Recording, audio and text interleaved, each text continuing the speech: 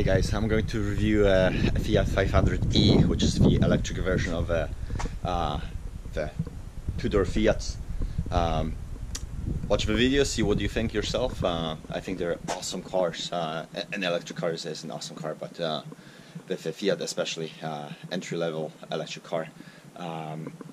Anyway, any questions, message me through YouTube or go on our Facebook page, which is facebook.com/RBC Group LLC. Hope you enjoyed this video. Thanks. So this is the Fiat 500e electric version. This is a 2017 model. I've driven a bunch of them over the years. Actually, I've driven pretty much every electric car that's ever been made. This is pretty much one of the least expensive electric cars you can buy in the used car market, and they're great. 24 kilowatt battery pack, gives you a range of about 100 miles. I think the best I've ever gotten in one of those driving city was about 115-120 miles range when driving really conservatively. But see how we do today. It's a bit chilly out here today, so we'll see if the battery is going to give us a decent range or a little bit less than what I usually expect. So again, this is a 2017 version model. How does it go, booty judge? It has 16,000 miles on it. It's charged to 50%, showing the range right now 52 miles. So it's a little bit less than my normal average, but it is pretty much, it is 55 degrees here down in, we're in Florida, but it is pretty cold here for our 4-hour normal temperature. So anyway, let's get it started. I'll get the navigation going to show you where we are at.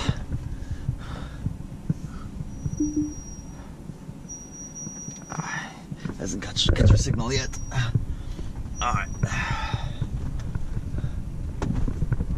So, being an electric car, extremely quiet.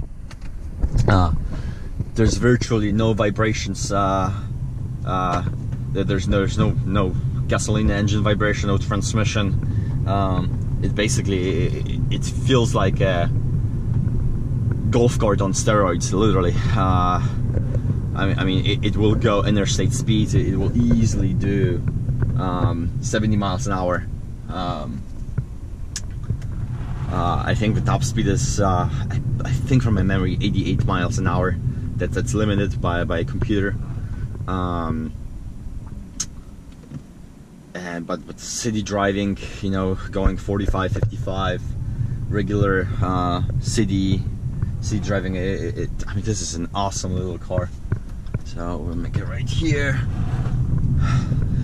We'll come out of my neighborhood.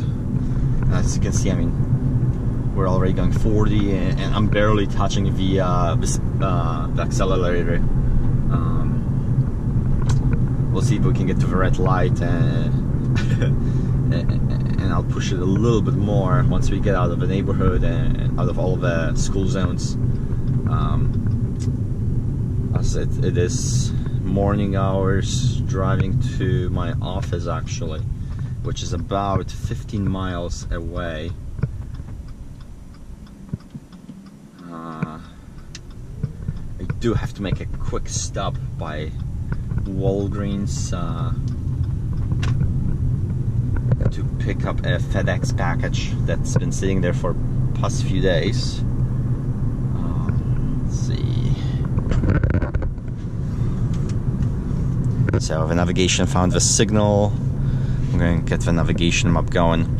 So all of the 2016s and the newer models, they come with a navigation built in. It's a TomTom based navigation. They have a Sirius satellite radio, obviously a USB port, auxiliary port, automatic AC,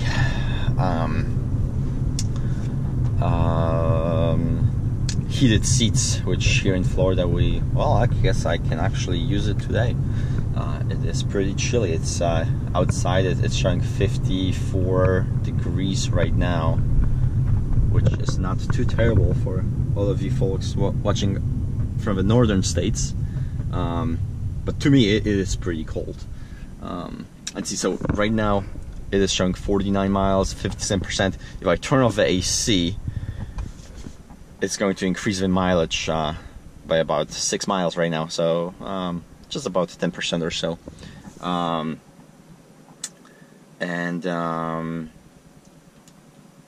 Like I said, usually when I drive these cars, this is actually the second day I'm driving this particular unit.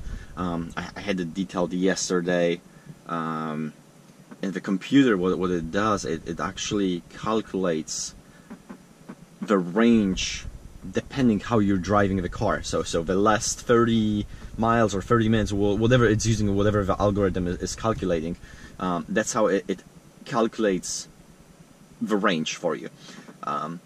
The better you're going to drive for longer periods of time, it's going to calculate it, that you're going to use that same average. I mean, it's just like the gasoline car, basically. I mean, any car you're going to drive, whether it's electric or gasoline, if you floor it all the time, if you drive really aggressively, obviously you're going to get, lower miles per gallon in a gasoline car.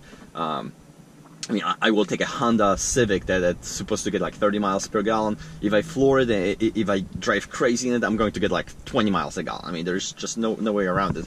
Same thing with gasoline cars. Electric cars. So if I drive calmly, and I have no idea how the previous person was driving this, obviously. It's also been sitting on a truck. I bought it in California. I had it shipped here to Florida from California. So it's been sitting for a couple of weeks, not being driven. So that algorithm calculated the range accordingly to that. Usually when I drive these Fiats for a couple days, the computer adjusts to my way of driving, and that range actually shows way better. Like I said, city driving, I'm able to usually get about 100, 110, even 120 miles, close to that city driving when I'm driving really conservatively. So let's see, get out of the traffic here. So you'll notice on the dashboard right here, there's your range, and then right next to it there you have a couple of arrows.